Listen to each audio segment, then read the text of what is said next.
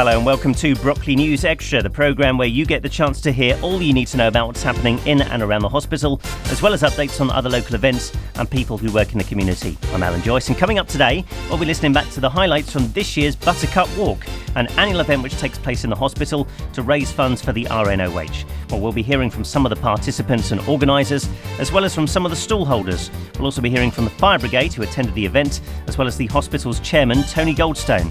We'll also be hearing from this year's very special guest, the gold medal winning gymnast Max Whitlock. So let's join our team of reporters now, Marge Walker, Alice Glossop and Emma Nuriel, and we'll start with an interview with Emma with the Air Cadets.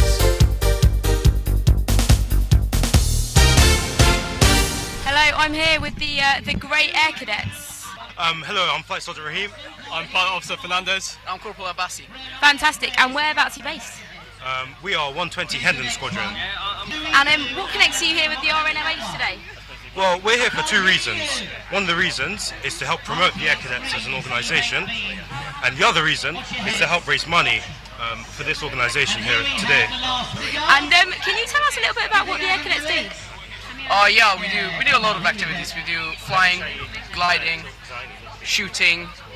We do some archery as well, drill, ceremonial stuff. Loads of sports activities. We do the DOV, first aid qualifications. There's a lot of fun things that we do at the ATC. And if you want to become an Air Cadet, what do you need to do? Well, we have a minimum age of 13 years of age. So boys and girls are welcome. Just have to be 13 years old, and all you have to do is come down to visit our squadron, and we'll take it from there. Hello, I'm sitting here with Penny from Pets as Therapy. She's here with a very gorgeous greyhound. This is Gracie, isn't it? Yes, that's right. She's absolutely gorgeous. Could you tell me a little bit about Pets as Therapy? Yeah, Pets as Therapy is a national charity, initially started by a charity called Pro Dogs, and we go into hospitals and old people's homes and schools across the UK with dogs of all breeds, cats, even bunny rabbits, because it's clinically proven that stroking an animal lowers your blood pressure and raises your natural painkillers in your body. So I come in once a week with my husband because I use a wheelchair myself, and that slope is a bit of a so-and-so when you can't walk very far. And we visit up to 8 wards in the hospital. We start down on Coxon, and then we do Duke of Gloucester and the Children's HDU, and then we work our way up the slope to the spinal cord unit. So how do you find people's reactions are to when you bring the pets in? The ladies are generally more receptive than the gents. The ladies love it, and they're normally fighting over each other to feed as many jammy dodgers as they can. And she's quite partial to custard creams too. Ah, is she? Me too! We have so much in common, me and Gracie. So what makes a dog good for this kind of thing? Can anyone Any dog can do it as long as they're well-mannered. They can walk on a lead rather than a harness or muzzle or something. Definitely not a muzzle, but some dogs use a head collar because they pull very hard. That's no good for this because they need to be able to be stroked and cuddled. They need to not be very gentle taking treats, not get worried if they hear a big noise around them, that sort of thing. Basically a level-headed, semi-comatose dog like mine. So how long have you had Gracie? We've had her just shy of 2 years now. Oh, right. She's a rescue dog. She's a retired racing greyhound. She did most of her racing at Walthamstow. Oh, very interesting. I mean, she looks very tired, so she's still obviously relaxing post-racing, post a life of racing. She spends most of her time upside down on our sofa. That sounds like a perfect existence. Throw in the custard creams and you've got a perfect afternoon. Have you been to the Buttercup Walk before? No, this is our first time. Oh, really? What do you think so far? It's great. It's lovely when the weather's like this. Absolutely. That really makes it. Well, we decided we'd go and do Coxon and Duke of Gloucester Ward before we came over. Oh, lovely. So we've already done that this morning. So how was this morning? Fine. The wards, Coxon's almost empty. And Duke of Gloucester was quite quiet as well, so it didn't take us very long this morning. Oh, well, except my husband does take rather a long time. So, folks, if you were in last week and you had Martin telling you all about Grace, I do apologise. I'm trying to speed him up. There's just so much to say. She's so gorgeous, to be honest, and she's so lovely, so well-mannered and quiet. And yes, until you dangle a jammy dodger in front of her face, and then she's like a piranha. Ah, right. Well, I've been there. She's very good at rifling through the lockers now. She knows which people have got biscuits in their lockers. She walks straight up to the locker to look for them. Straight up to the people that give her the biscuits. You're my favourite patient. I remember you. And the nurses all make a fuss of her too. Yeah, it sounds like she's got it sussed. Well, thank you so much for talking to us. It's an absolute pleasure. And I hope you enjoy the rest of the afternoon in the sunshine. Yes, thank you very much. I have with me a familiar voice to Radio Brockley, Keith Reeve. Hello, Keith. Hello, Alan. Now, of course, you're here also in your other capacity with your involvement with the Friends organisation. That's right. So, for anyone who's not familiar with the work that the Friends do, give us an overview of what the organisation does. Okay, the Friends have been providing extra care and comfort to the patients, visitors and staff of this wonderful hospital since 1963. Currently, we run a help desk in the outpatients department with entirely staffed by volunteers, and we also have a new shop in outpatients department, also staffed entirely by volunteers. And I say new shop opened last September when we moved out of our old shop and snack bar in the patient centre. This was around the time of the 50th anniversary, wasn't it? That's right. And I have to say, the shop looks absolutely brilliant. I mean, tell us about some of the things that you sell in that shop. We can sell you anything you like within reason. We have some inflatable elephants, some elephant traps, harpoon guns, igloo cutting kits, and some thermal survival outfits. But really seriously, we have headphones. If you have an iPod or something, you brought that to the hospital and you can't hear anything because you forgot your headphones, we'll sell you those. We'll sell you papers, we'll sell you sandwiches, we'll sell you bars of chocolate, we'll sell you a bar of soap, and we'll sell you all those other bits and pieces that you or your visitors might like. There's been a lot of changes going on in the Friends, I think it's fair to say, over the last 6 months to a year or so especially. I mean, tell us about some of the changes that have been happening. Well, I'm now the general manager of the Friends of the hospital, which basically means I do the day-to-day admin. I'm the face of the Friends around the hospital in meetings and other events that take place. We're just pledged some money to with that last year, the new Princess Eugenie House that's being built on the grounds of the hospital this coming year. So we've pledged £150,000 towards that project, which is fantastic. Part of that will be a new Graham Hill suite, which will go into that building because the Friends have a very long-running association with Graham Hill.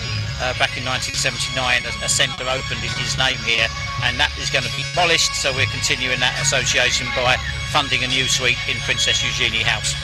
So how best can anyone listening support the Friend if they want to get involved or make a donation? How best can they get? Well, if you go to the RNOH website and you search for Friends, you'll find our presence on there. It's all the information about what we do, how to donate, how to join us. Membership is £10 a year. Life membership is £150. You can download or email the office rather, which will be me anyway, and I'll send you, either email you or post you a membership form, or you can just pop into the hospital shop or the help desk and they will have that information there as well. Oh, well, I found someone else to talk to. We've got Russell here with us, who uses the apples from the orchard here in the grounds of Stanmore to make his own apple juice. So what's your, how do you use the apples here? How did that all come about? Well, I was creating a community orchard across Harrow and finding places that had got apples that they weren't being used. I was told about the hospital. They've got a few apple trees, and you do more questions and you find out we used to have 5 big orchards here as part of the... Wow, I didn't know that. 5 big orchards. Yeah. Apple orchards. Yeah, well, yeah. And the one here has got about 30 odd trees, and you can see where they've been. The old ones have died and gone away, but there's still 30 odd trees producing good fruit. But 2012 was a really poor year, the first year I came, and the apples looked really small and rough. And anyway, I got permission to harvest from the hospital, and I made some cider, and it tasted all right. And then last year, apples were falling off trees all over the place, and I was overwhelmed here. But I got enough to produce a lot of bottles of apple juice, which. For those apples, you have to hand pick them. Make sure they don't touch the ground. Yeah. And so they're all clean and fresh. Wow. And I've been told today it's really nice apple juice, which is what you like to hear. Wonderful. Because it's challenging when you're picking the apples and you're not quite sure what the apple trees varieties are. Yeah. You're not quite sure how it's going to taste. And then I was able to collect the fruit from the ground and press that, and that's been fermenting into cider. So you've got apple juice here today, which all the apple juice is made from the apples on the orchard. Wonderful. What other bits and pieces have you bought? Well, I've been using apples to make other things, and depending on the quality and what other fruit I've got, I've been trying quince and apple jam, quince and apple jelly. And on the health theme, I use my rose hips to make rose hip syrup, which is very high in vitamin C. very healthy. Good for when you're coming out of surgery and things like that, when you need to put your levels up again. Again, if in the autumn when the cold's coming round, if you don't want your flu jab, a spoonful of rosehip syrup a day keeps the doctor away. Wow. So when you sort of, have you always made the apple juice, or have you always been just someone that likes making things out of fruit? How did this all sort of start for you? Well, it started when I was walking around Harrow and seeing all these apples on the ground. I thought we ought to be able to do something with that. Yeah. And so it started in a small way, and I organised an apple day in Harrow to get people interested. Oh, that's brilliant. And when I heard about the Buttercup Walk, I thought, well, I ought to be promoting Stanmore Hospital's own apple juice at their big event of the year. And we're now looking at working with the orchard, which has been neglected 15-20 years, to prune the trees so they don't overgrow themselves, and they're safe and they're easier to pick, and hopefully we'll get a better crop of apples each year. Wonderful. And if they're good this year, the sky's the limit, apple juice. Well, not quite. But you know, we ought to be having apple pies here from apples collected from the... That would be perfect for a day like today of apple pies. Good idea. Well, it was a pleasure talking to you. Well, I'm sure someone hopefully who's listening to this will like to try making sort of apple ice cream or something like lovely. that. They've got some homemade ice cream over there actually, haven't they? So maybe next year. That's a great idea. Well, it was a pleasure talking to you, Russell. Thank you for having me. Enjoy the rest of your day. And you. Thank you. Bye. Now, my name is Marge, interviewing from Radio Brockley here at the Buttercup Walk. Now, I'm here with Guy. Sorry, your name is? Stavros. Stavros. Yeah. Stavros from Stanmore Fire Station. That's correct, yeah. Now, I was asking Stavros a few questions. We're looking at a very impressive fire engine here. And I was asking Stavros, how long have they got from the time they get a shout to get dressed or pilot and get to the scene? What's your timescales? Our turnout time, which means we got to be out of the station doors ideally within 60 seconds. 60 seconds, that's very short. Yeah, well, in a fire situation or in an RTA situation, every second counts, so we have got to be ready to perform basically. So 60 seconds it is, that's our target. Okay, so 60 seconds to get out and get into the fire engine. What about kitting out? How long does that take? Because obviously you have to be prepared when you arrive at the scene. Yeah, kitting out we call rigging, so we're expected to be rigged in our PPE, which is personal protective equipment, boots and leggings, jacket and gloves within that 60 seconds. The only person that doesn't rig is the motor driver or the driver, because they can't drive in their fire kit. As soon as they turn up at an incident, they'll change into their fire gear. Now, I was talking to you about how many guys you have on a... I'm being sexist here, sorry. How many in your team for a watch? Right.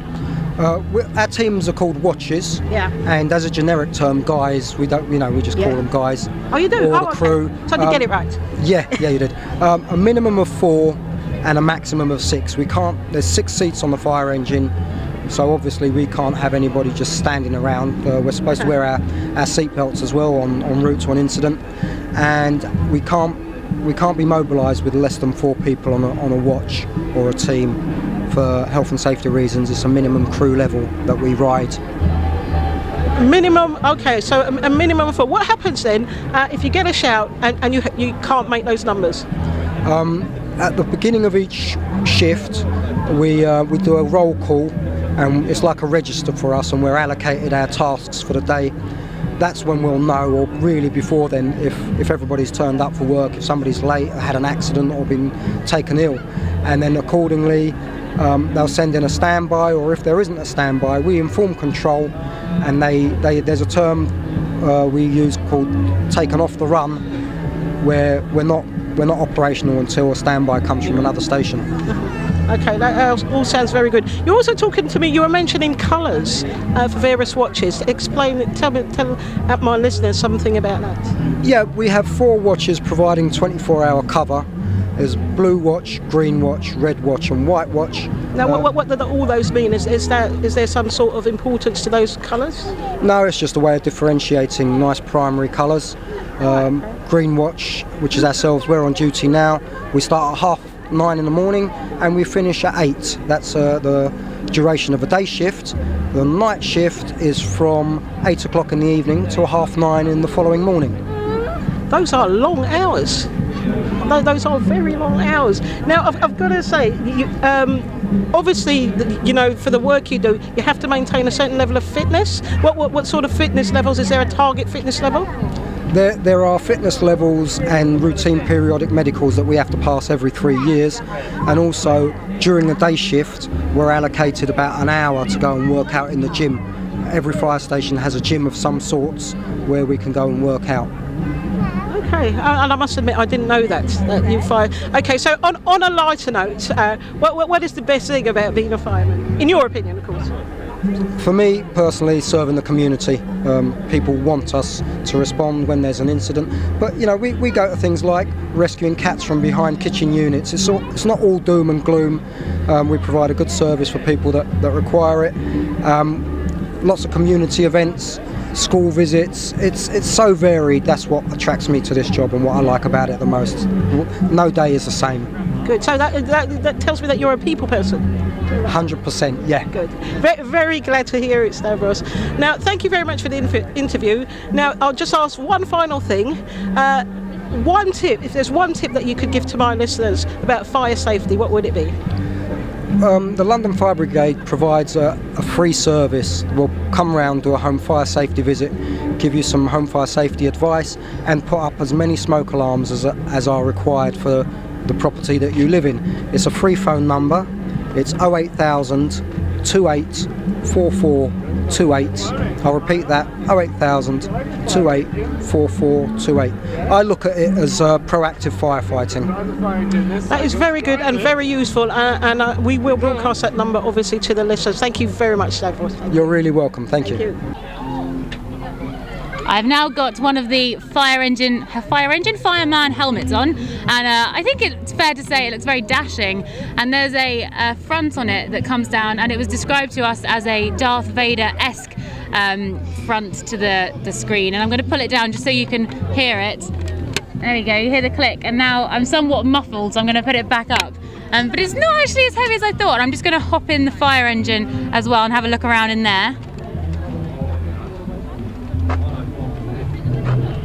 Got a big pair of fire boots I can see at the bottom here, and they look and they've got the trousers attached to the fire boots, so you're ready for action. You know, in Fireman Sam, where you see them all jump down straight in the boots, then the trousers come out of the boots. That's real. They don't make that up for the joy of Fireman Sam. That's an accurate portrayal of the life of a fireman, and there are braces on them. This is great. I probably can't try that on, can I? How far can we push this? And the rest of it, kind of look, they've got a funky screen on the front, which probably tells them where they need to go to answer the fire calls. Right, Stavros is just slipping into the fire boots I just talked about, and they look very wow, it's just instant fire engine, from nothing to fireman. PPE on in about 30 seconds. We have got a jacket as well, and a helmet, gloves, and that's our full rig for any incidents. Oh, and a flash hood as well for going into fires. A car crash or somebody locked out or locked in, you wouldn't wear that necessarily, but yeah. Well, you look the part. It looks amazing. I love it. I like the idea of not having to think too much, just jump in and you're ready to go. I think maybe I could adapt my wardrobe slightly into a similar thing. Maybe not necessarily fire resistant or retardant, because I don't plan on being in any fires, but I like the thought of the quickness, and you look very dashing. With your slingbacks and your high heels, you put them on straight away. Yeah, perfect. Exactly what I need. Yeah, the tight's already ready. Just jump in. Thank you so much for talking to us again. We are currently here at the Buttercup Walk at the Radio Brockley tent. First of all, your name, please. Oh, my name's Rachel Levine, and yes. Good to meet you, Rachel. Now, Rachel was just telling me a story and actually thanking us. I'll let Rachel tell the story. I'll say thank you, but it's about 40 years late. I was in the Royal National Orthopaedic when I was 8 years old, and I was in Coxon Ward then, and then again when I was 12, 13, and I was in Zachary Merton Ward, and Radio Brockley really kept us going. I was just asking Rachel if she can remember, and I know we are going back way back in time, the first record she requested here at Radio Brockley, and that was, we're going back to 1969. I can't remember the song then, but I remember that when I was a bit older, everyone was crazy about River Deep Mountain High by Tina Turner, and that song has always stuck in my mind ever since. It always takes me back here whenever I hear it. Well, I'm sure if we get a chance here at Radio Brockley at some point in the day, we will play that song for you, just to bring back the memories.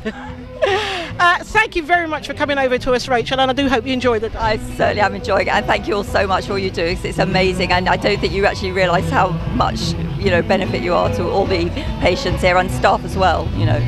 It is very nice of you to say so, and even though it's 40 years late, we thank you very much for coming over to us. Thank you, Rachel, and enjoy your day. Thank you too. Bye.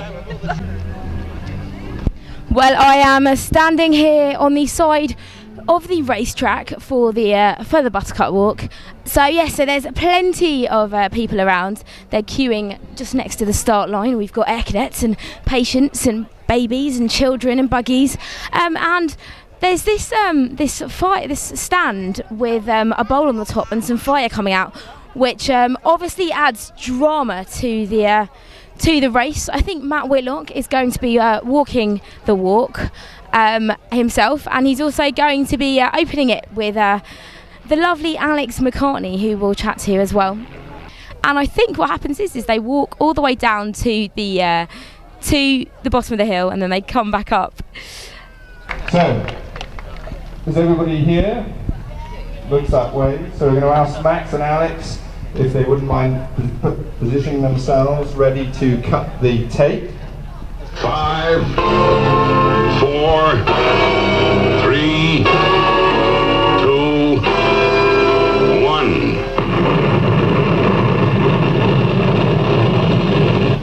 Thunderbirds are go. Hey, off you go. Good luck, everybody. Let's have your name. Julio Diaz. I do know of your radio station, and yes, I can quote, it is one of the longest running hospital radio stations going. We certainly are. Now, I'll probably get this wrong. What was it, 44 years? Yes, that's right, and I started coming here in the 70s, late 70s. So, what's your view of the hospital and, of course, the radio station, Radio Brockley? Like I say, listened to it for many years, spent considerable time here, up to 9 months at the time, laying on my back in bed, hospital, not getting a suntan, actually in traction, leg lengthening.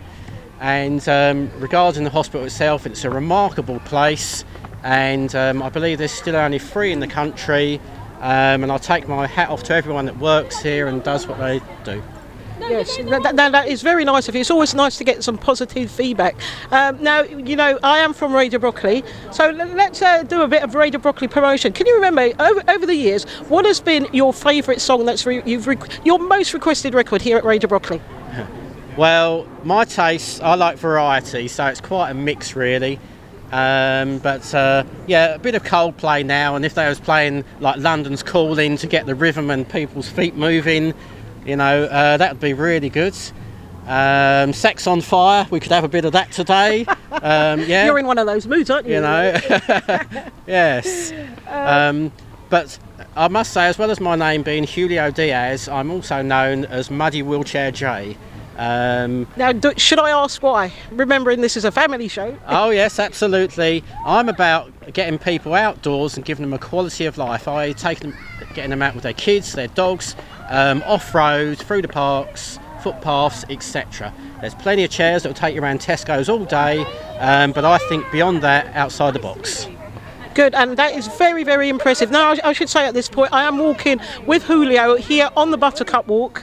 Julio is in a wheelchair, but as he has already said, he's all for getting outdoors and getting involved, and very good for you, Julio. I'm here with Michael, who is alongside me doing the walk. What's your connection with the RNOH, Michael? Last year, Mr. Cullen rebuilt my girlfriend's left foot, which had been severely damaged in an accident, and it involved very complex surgery. It took about 4 hours, and she's got in the region of 12 screws and a metal plate in the foot, but has made a complete recovery and is now able to partake in events like this, and recently did a 20-mile cycle challenge. Is this your first Buttercup Walk? It is, yes, because Jenny had the operation last August. And how are you finding it so far? Not too bad. I just have to take it very steadily because I'm quite limited on my range, but I'll get there. I might have to rest in between, but I'll get there. Okay, your name is? Mary Fanning. Nice to meet you, Mary. As I said, I'm from Radio Brockley, and I see you're doing the walk with your crutches. Is this your first Buttercup Walk? No, my third. Your third? Yes. Oh, and that's the really... last 2 years I've been on it as well. Okay, and how many years have you been coming to the hospital? I came for a back brace maybe 10 years ago.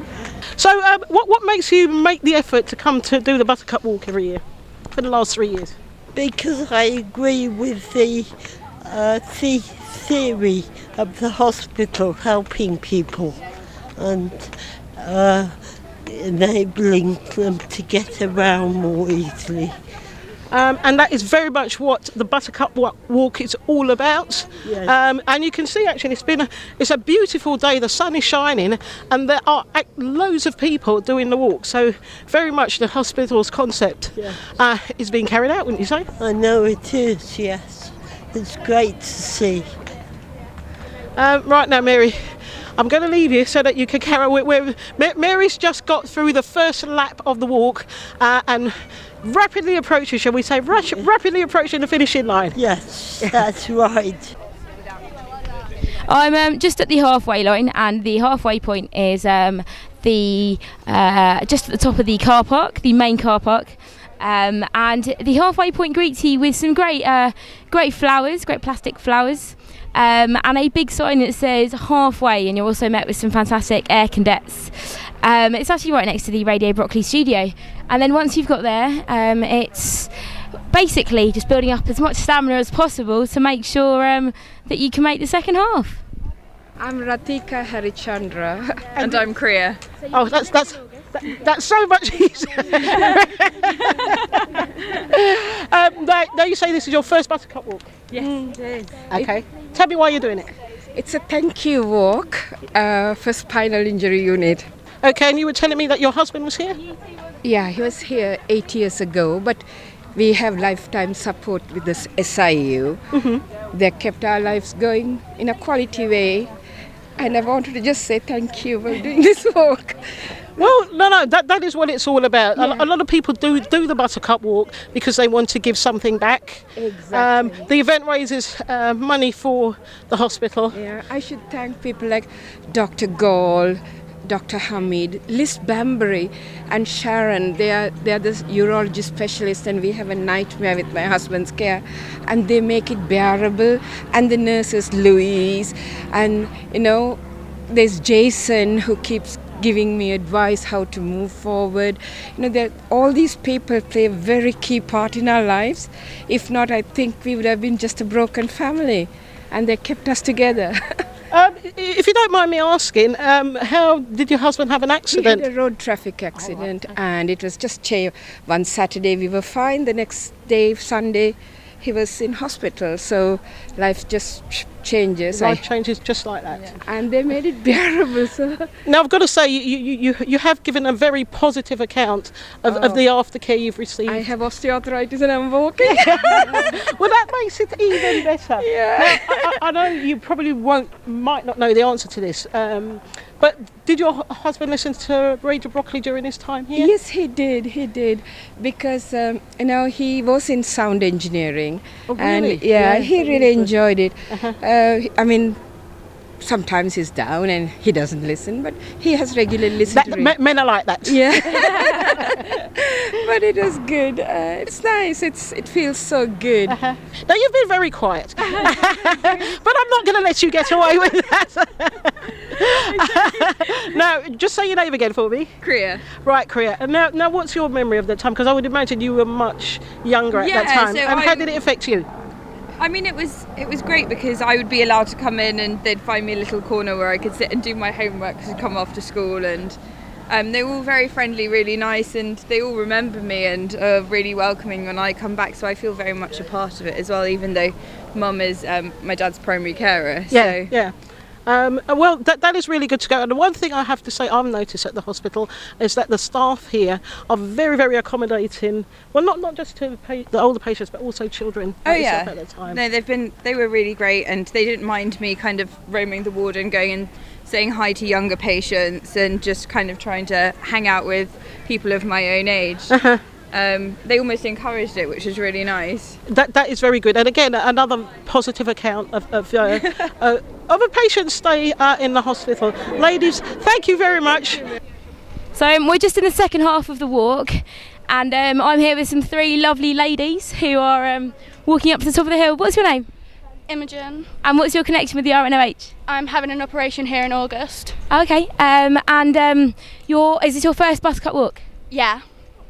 So do you think next year after you've had your operation you're going to be doing the walk again? Hopefully, yeah. Whereabouts is your operation? On my back, scoliosis operation. So you'll be admitted in August? Yeah. And then have they explained to you anything about the treatment during it, or? Yeah, they've been really helpful. What's your name? Megan.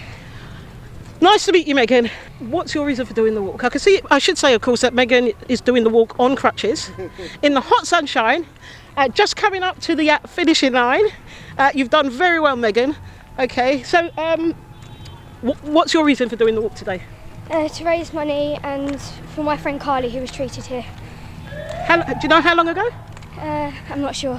Okay, but that is very, very nice of you. Is Carly on crutches as well? No, not anymore. Okay. Now, I see you're on crutches yourself. Do you know when you're hoping to lose the crutches? Hopefully very soon. Hopefully very soon. Now, Megan is doing very, very well. The finishing line is in sight. And guess what? Megan's speeding up a little bit. Well done, Megan. Thanks. Now, look, I'm walking with Megan up to the finishing line. 5, 4, 3, 2, 1. Excellent. Excellent. Well done, Megan. And there was a burst of speed there from Megan. How do you feel? You've completed it. You're looking very tired, but you did it. How do you feel? Brilliant. She did very, very well. Mum and Dad, have you got anything to say? I only hope it raises a lot of money for a good hospital. It is, and that's been the feedback we've been getting. Yes. Thank you very much. Thanks to all of you. Thank you. Right, now, hello. Hello. Can I have your name? My name is Vivian Cripps.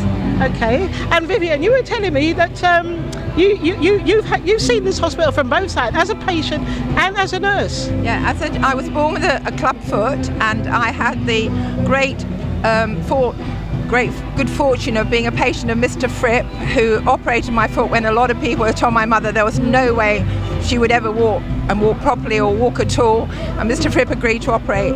I saw him at the Royal National Orthopaedic in London, and then I came here as a patient. I was on Sir William Coxon ward, many admissions, and then unfortunately we had a car accident when I was 11, so I was then readmitted because they messed up at another hospital, and I was on Lina Williams ward, which was teenage girls ward, and next to Sir Colonel Wood ward, who were teenage boys, so you can imagine it was great fun, and I was a patient for 6 months. For 6 months? Now I've got to say, some of the wards that you have mentioned no longer exist, do they? That's Although right. Coxon is still going. Yes, they exist in the building, but they're not used for the same reasons, are they? They're not teenage boys, and you know. Yeah. Okay. Now, obviously during that time something must have happened because you also went into the medical profession. I did. I think it probably, my aunt gave me a nurse's uniform at the age of 6, but I had been a patient before that. I was so touched by the care, the love and the kindness I got here, and actually probably did make me want to be a nurse.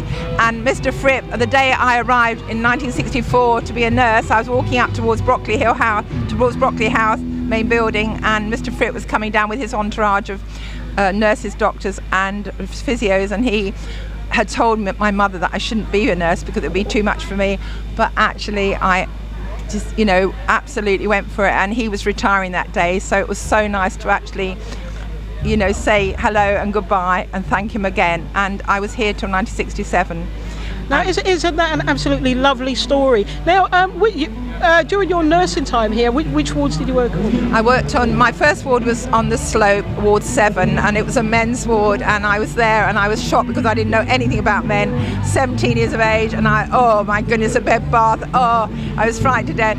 But the Sister Jarrell was wonderful, and I've got into the way of it. The men were really full of beans, most of them RTAs, you know, fractures, and actually they were a jolly bunch, even though they were recouping.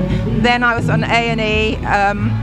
I was on Ward 1. I was on Lina William Coxon ward. Oh, so you went back to nurse on the ward where it all started? Yes. So I went, I was on the isolation ward, which might have been Ward 9 right at the top. Angus McKinnon, I believe. Yes, that's right. Yes. And in fact, theatres, plaster theatre. Didn't do theatre, but we did go into theatre. But all I can say is that this is like my second home. I love it so much. Okay, now you've had many years here at the Royal National Orthopaedic Hospital. And actually, it's quite a good story, because although it's a one of triumph really, because even though your medical team will say, well, you can't do that, you're clearly a lady that once you've made your mind up, you'll go for it. Absolutely, and I really would have never regretted anything. I've never regretted being born with a club foot. Without that, I wouldn't have been here. And I went on to the Hammersmith to do my general training in London, which was obviously a different, next one was Scrubs Prison, totally different. And I must admit, although it was a good training, nobody would ever beat the Royal National Orthopaedic to me. And I think that's a brilliant story. Now, I really can't let you go without you mentioning Radio Brockley. Radio Brockley, fantastic. I think it was actually set up.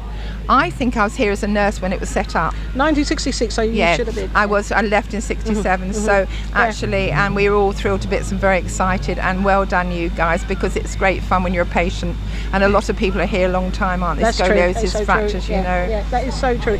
Hello, I'm sitting here with Trina and Maggie. They've been deserted by Colette, who was here moments ago, but I think she's just run off for a second, so she should be back soon. We have one nurse, Trina, from Ward 4, and a ward clerk from Clark. Is it? Either way, from Ward 4. How full is Ward 4 at the minute? We never have an empty bed. Really? We could do with an extension. Really? Is Ward 4 one of the really big ones? So what kind of ward is Ward 4? So we're elective spinal surgery, so we take spinal deformity and sort of sarcomas, the tumours of the spine, with its cord compressions. We take those patients as well. And you mentioned something about gardening earlier. Do you want to tell me about that? Yeah, we have a small patio area for patients to go out and sit, which is really important for them. I mean, only this week a lady actually came up to me that she's been in hospital for 6 weeks, and she said, you know, she said it was just wonderful to have somewhere that she could walk out in the mornings and just sit outside. So we originally started it because sadly we lost 2 of our staff nurses, passed away a few years ago, so that's how we started fundraising, and we've had sort of memorial benches and that, and it's sort of grown from there. So you know, it's an area where the patients can actually get away from the ward for a little bit and sit outside in the sun and that. So it's lots of different things, like therapy is kind of, it just helps to get over when you've had a major operation or something. It really helps have something to distract you, I think. And we've had a lot of people from different charities saying that today, that we've had the pets as therapy and things like that. So it's kind of back to normality a little bit, I suppose, for people when they can enjoy gardening or enjoy just sitting in a garden. Yeah, because they do help. I mean, I know that they sort of water sometimes for me and do, you know, deadhead plants and that. So it's just nice so that they've got somewhere to go, you know, to get away from the ward for a bit. Are you a keen gardener, or did you have to learn before? It's sort of, you know, it's grown. If you like the garden. I just sort of keep it ticking over, really. So, but no, it's something I've got more and more interested in over the last few years. We've got Colette back now. She has come back. You are also a nurse, aren't you? That's right. She doesn't look very impressed that I've called upon her to speak. Are you enjoying the day today? Lovely day. Could be a bit cooler. Yeah, we don't want to say it's too warm because we don't want to scare the weather, whoever decides on this, but it's lovely today. Did you all do the walk? No, we did the bottle store, so obviously we raise money for our ward. Right, wonderful. Do you always come every year? About 4 years running, I think now. 4 years running. So we always do. We started off doing cakes the first year, which was really popular, and then we moved on to the bottle tombola, which is even more popular. So we just have a mixture of, you know, different types of bottles, all donations coming in. And you know, we've done quite well today, and it just helps with the upkeep of the garden. That's what it's for. Definitely. Yeah. So it'll last us the year now to replace things and keep the upkeep of the garden. That's such a good idea, and it makes such a difference to patients to have that, because I suppose it also makes them feel like you guys are their friends, because you're giving them something that's a bit of extra on top of the amazing care you already give them, you know, something extra. And patients on the ward at the moment, they actually donated bottles, so they've actually helped as well with the upkeep of the garden, because they've made big donations. I suppose if you see how helpful it is, you just want to pass that on to people if you've been in the ward for a while. Is it a ward where people have to stay for quite a long time generally, ward for? It can be sort of from 5 days, but they could be in for sort of 2-3 weeks, some unfortunately a bit longer. Yeah. Well, I hope you continue to enjoy the rest of your day. Thank you. It was lovely talking to you, and continue the amazing work. I mean, in the ward and with the garden. That sounds beautiful. Thank you very much. Hello to all our ladies and gents on ward for listening. Yeah, definitely. Any shout-outs you'd like to? We love you. Okay, enjoy the rest of your day. Thank you so much for talking. I'm now here with Max Whitlock, the double Olympic bronze medalist and 3 times European champion gold medalist for gymnastics. You've just done the Buttercup Walk. Yeah. Probably the feat of your athletic career, I think you'd probably agree. Yeah, it's great to be a part of this event. You know, the Buttercup Walk is obviously means a lot to many people, and it's great to be a part of it and supporting a great cause. Yeah, so congratulations on winning a 3rd gold medal at the European Championships last month. Thank you. So how was it? It was really good, you know, the whole European experience for us, not just me, you know, the whole team. We've done amazing out there, and to come back with the medals we got was really good. So you just got back from Portugal yesterday. Yeah. So full on, completely full on. Yeah, it's been quite busy. We was out in Portugal for a recovery camp, so it was quite nice to get away and have a chilled bit of time there, and be straight back into training when I get back, and ready for the Commonwealth Games. Hopefully that's coming up. So what does your training involve? What's a standard? Do you train like, I don't even know. Why do you begin with the questions about training? I train 6 days a week. I get Sundays off, and it's about 35 hours a week. So it's a full-time job for me, basically. Wow. It's a lot of hard work, but you know, these results just makes it all worthwhile. So are you generally on, like we saw on, is it called a bot? The pump horse. I'm sorry, I'm terrible. So is that the main thing? What's your favourite apparatus? Like, is that? The pommel was my favourite apparatus as well. I've liked it since I was a very young age, and you know, I've done gymnastics for a long time now, and you know, I just really love the sport. So. When did you start? I started when I was 7 years old. I'm 21 now. So. How did you get into it in the first place? Well, I was involved in swimming, and a friend there just introduced me into it and said try it out, and I've loved it ever since. And then you overtook them, and they thought, no, I was the best at gymnastics. Now Max has overtaken me. Exactly. So what kind of is your training program like at the minute, if you're gearing up to Commonwealth Games and everything later? Yeah, at the moment we've got a couple of weeks now where I'm in the gym trying to learn a few new skills and stuff. So, but then in a couple of weeks, you know, me and my coach Scott will be discussing our plans and our aims, and you know, getting into the build-up for the Commonwealth Games, and that's when I'll be trying to get my routines as ready as I can and perfected in time for the competition. So what's your favourite event that you've done before, Ben? What's your sort of your moment of that was the best optimum for me? By a mile, Olympic Games, yeah. You know, in front of a whole home crowd, and you know, support was amazing there, and to compete at home Olympics is definitely a once in a lifetime opportunity. Yeah, definitely, completely amazing, and all of just everything around it, the support level was just incredible, wasn't it? Yeah, it really was. The whole country kind of got behind. Yeah, and we really felt that as athletes going in there, and you know, support on Twitter and social media and everything like that was amazing, and support from my family was, you know, it was amazing. So you feeling confident for the Commonwealth Games, you and your team? Yeah, it'll be tough competition. We've got the Scottish boys, they're probably our hardest competition out there, and I'm looking forward to it. You know, I try and look at every competition the same and go into it and enjoy the experience. Definitely, yeah. So what other events have you got coming up for the rest of the year? For the rest of the year, this year is quite unique year. We've got 3 majors this year, so the World Championships is coming up at the end of the year. So it's great to have 3 majors with the Europeans, Commonwealths and Worlds, so it's hopefully a busy year. Definitely. So looking ahead to Rio 2016, do you know if you'll be taking part? I hope so. That's been the main aim for a long time now. Yeah. You know, straight the day after London 2012, you know, my aim was focused on Rio. And every day I'm in the gym, I'm focusing on what I want to be in time for Rio, and that's my main target, yeah. Such a long goal to have, and then it comes by so fast, doesn't it? You exactly. kind of think, I'm working towards this thing, and I always feel with big sporting events like that, not that I am in an Olympic team even slightly, but you think it's so far away and it just creeps up on you, and I suppose it's even more the case when you're training towards something like that. Yeah, definitely. You know, I can't believe London 2012 was 2 years ago. It's gone so fast, and Commonwealth is coming up quick again, and I'm sure 2016 Rio will come around quick, so everyone's just got to make sure they're ready. Because after 2012 with the Olympics, you would have had afterwards just such a huge sort of, I guess, press obligation, and also all the events you have to take afterwards and maintaining training. Yeah. So the event is so much longer than just the actual Olympics itself. Yeah, it is. It was a bit crazy after Olympics. I got to do some opportunities where I maybe wouldn't have had the chance to do some cool stuff, and but you know, as an athlete, you've got to get straight back into the gym, and that's what I've basically done. I think I had maybe only 3 weeks off, and then I was straight back in for the next competitions coming up. Yeah. Crazy, it just never stops. Yeah, I guess exactly. you've just always got to keep yourself at that kind of level. You have, and the longer you have off, the longer it takes to get back into it. So that's why I wanted to get into it and focus on the competitions I had the year after. Yeah. So how did you come to be involved in the event here today? I'm a good friend of a patient that was treated here, and his name's David Holmes. You know, he supports me and he's a good friend of mine, and you know, it's great to be invited to an event like this. That's great. To see all the people. You know, he's inspirational people, and it's great they're doing it for such a great cause.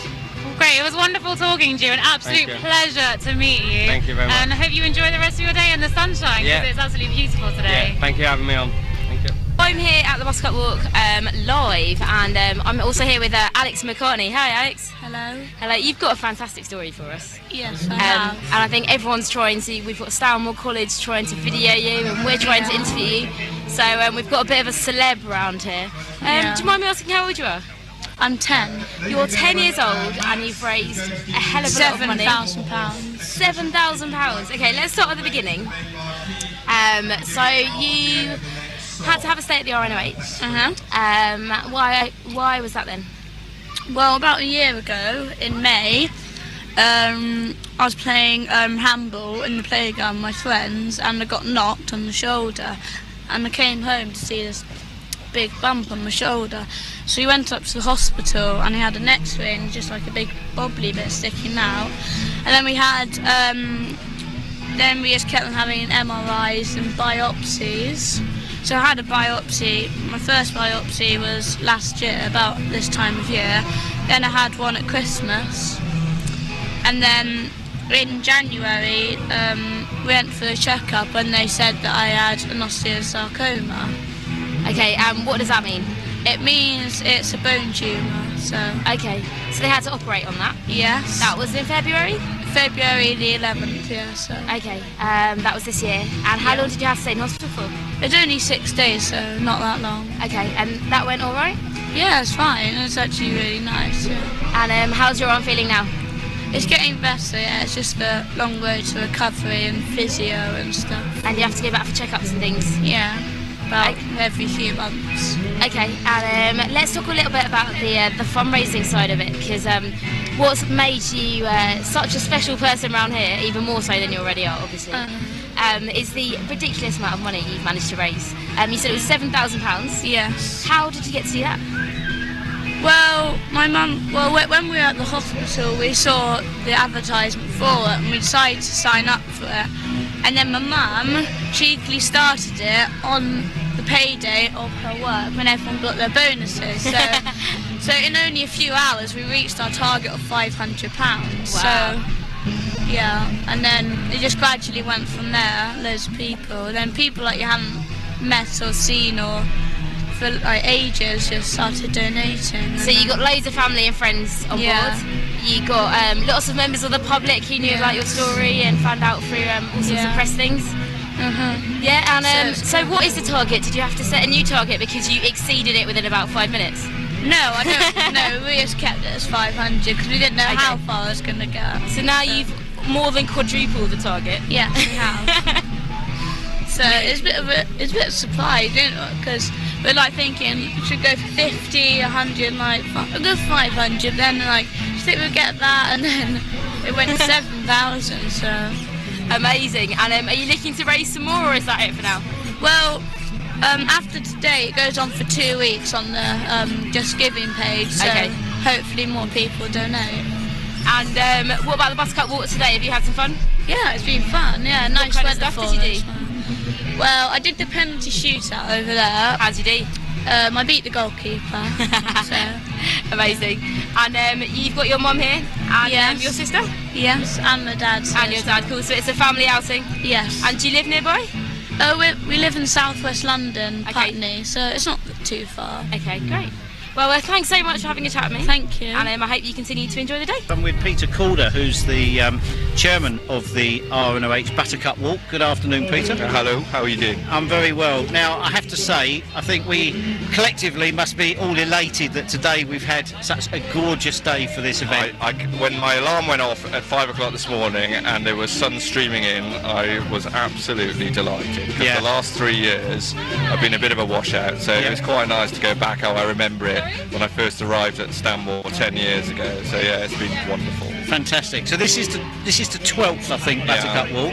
We've had some great characters here in the way of celebrities and entertainment this year, and the people have responded. We seem to have more people here this year than we've had previously. Well, I mean, I agree. I think the weather's obviously important, but obviously getting Max Whitlock, who has just been absolutely phenomenal. I mean, the guy's the European gold medalist. He was bronze in the Olympics, and he's one of the most humble people I've ever met in my life. He's so inspirational, and it's just brilliant. So he's just done his second presentation, and he's just got hundreds of kids just around him having their photographs taken. So that's a special moment as well. I think that's great. That's great. What figure do you think we might be raising today? Right, well, I've just been told that we've definitely raised at least £21,000 so far, but that's without counting any of the donations that have come from the registration form today, and any obviously of the money raised in the rides and things like that. So I don't know. I mean, as we've always discussed, there is a bit of a struggle between the hospital charity for the redevelopment and the Buttercup Walk, which is just for the patients, and there is a special fund and it goes from there. And then obviously we've got League of Friends and various other organisations that are all trying to raise money, and maybe we need to re-debate exactly what we're raising money for and whether it's part of a big thing. But I still think that the patient, it's the patient's day, so I mean, I think we probably will stick with what we've got.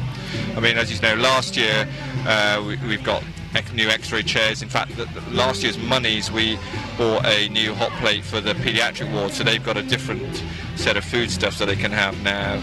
I mean, that costs quite a few £1,000s. So I think it's important. And then, but the other thing we've got to do is make sure that everybody in the hospital is aware that this money exists. Yes. So that we can, and again, but small steps, and we'll get there. Yeah. No, it's great. I mean, today has been great. I think I've seen, I may be wrong, more ex-patients or even current patients here today than I've noticed in some years gone by. Yeah. And again, it's all about the marketing. And I think that this was a thing that we know. You've been on the committee. We've got a great bunch of people who really try hard, and we have open debate. And people come back and say, "Well, this hasn't worked. This hasn't worked." Last year there was a big thing that people said they didn't know about it. We've tried to put that right this year, and I agree. We've got lots of patients coming because it is their hospital at the end of the day. But we've just got some excellent people who still keep working hard. I think again we need to increase that family. I think we need to get more and more people involved, just to make it work easier. But I mean, people that I'd really like to mention there, Rosie Stoswalski and Vicky, who've really worked hard for this, and I think it's a complete success. And I've just said to them, I don't know how they're going to top it next year. Well, it's a challenge, isn't it? It is always a challenge. Thank you, Peter. Good luck. I hope it all does come out with more money. And it's all, as you say, it's all going to a good cause to help the patients, and they are number one. Brilliant. Thank you very much. Take care. Bye-bye. Well, I'm here now with Tony Goldstone, who's the chairman of the RNOH. Tony, you must be very, very pleased with the way things have gone today. Yeah, it's the weather fortunately has been extremely kind to us. This is the fourth one I've been to, and I think the last 2 or 3 years the weather's not been good. There's enormously good turnout today. You can tell actually, particularly from the pressure on the catering where they're running out of stuff, which is not good, but on the other hand it is good because it means more people have come than we expected, so it's a great turnout. Fantastic. Obviously lots of news still about the redevelopment. I mean, give us a little bit of an overview on the update of where we're at with that. Well, at the moment, those of you who've been in the hospital 3 or 4 weeks know that about 3 weeks ago we were descended upon by 40 people to do an inspection representing the new Her Majesty's Inspector of Hospitals, which is a new system which has come out of the problems of mid-staffs 2 years ago, and we are the first specialist hospital to be looked at. So we are expecting to hear in the next couple of weeks what they thought, and it's absolutely of critical importance to the future of the hospital. If we get a kind of good report from them, I think the issues of the redevelopment will accelerate because that's a kind of stamp of approval. If we don't, we'll possibly have difficulties again, but we're optimistic. As far as the rebuild goes, it seems pretty clear now that for most hospitals this system called the PFI really doesn't work very well and leaves the hospital with an enormous burden of annual payments for 30 years after. We're working on another simpler system which is only given to hospitals which are doing well anyway. Every indication apart from that inspector's report is that we've had a good year. 7 or 8% more work with the same number of staff, all put through the same system safely and of a high quality. So we're optimistically looking towards a good report from these inspectors and to be able to move forward quickly in the autumn and in the new year before the election with a simpler form of loan to rebuild the hospital. And of course you've had support from Princess Eugenie, who was here at the hospital recently to do the grand opening. Tell us a bit more about that as well. Yes, of course, again, those of you who know the hospital know that she had surgery here herself some years ago, a difficult back operation which went extraordinarily well. She's become a pretty dedicated patron, and she was here a few weeks ago for the development of the new Children's High Dependency Unit. One of the things we review constantly here is, because we're kind of out in the country, is whether children's care in particular is absolutely 110% safe. And this new Children's High Dependency Unit will actually contribute to it staying as safe as we know it is. So we were very delighted to see her, and we are hoping to see her in another 3 weeks at a big charity dinner for the hospital at the Savoy Hotel in London, where again I hope we raise a very considerable amount of money for the family and children's accommodation. So yeah, it was a pleasure to see her there. She's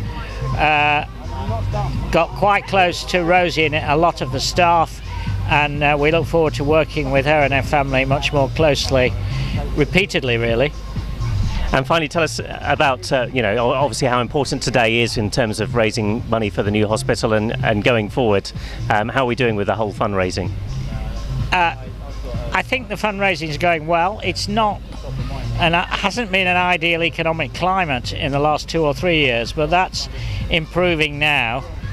What we have here is the enormous commitment of associated families who've had major things done at the hospital to themselves or to their children, and of course the Buttercup Walk is not only a major event for sponsoring, but what it represents an enormous emotional thing for those who are immobile or disabled to make this walk themselves, and for their families to see them doing it with all the emotion attached to it, some of them having their recovery facilitated by the rehab and the prosthetics here, some of them having their rehab facilitated by the surgery. So it's a fun day, it's a sunny day, it's a committed day, but it's an emotional day as well. It is indeed. Thank you very much, Tony, for speaking to us. It's a pleasure. Keep asking me back. We will. Next time to talk about Manchester City winning the Premier League yet again. Oh no, we'll gloss over that one. Thank you. Big thanks to Tony Goldstone for speaking to us then. Don't forget you can catch up with that and other previous editions of Brockley News and Brockley News Extra by logging on to our YouTube channel, and you can also catch Brockley News Extra on Radio Brockley Mondays to Friday lunchtimes at midday and Monday evenings at 8 o'clock. Plus, you can tune into Brockley News every Sunday at 8 o'clock for half an hour before bedside bingo. From me, Alan Joyce, goodbye.